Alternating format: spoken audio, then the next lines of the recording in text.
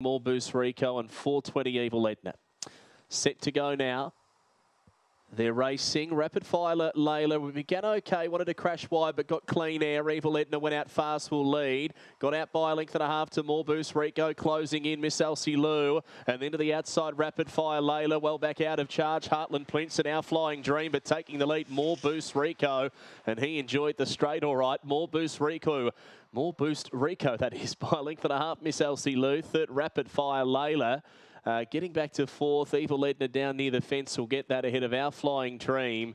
Last few in out of charge, Heartland Prince and Tessa England, one of the last times, 16.73.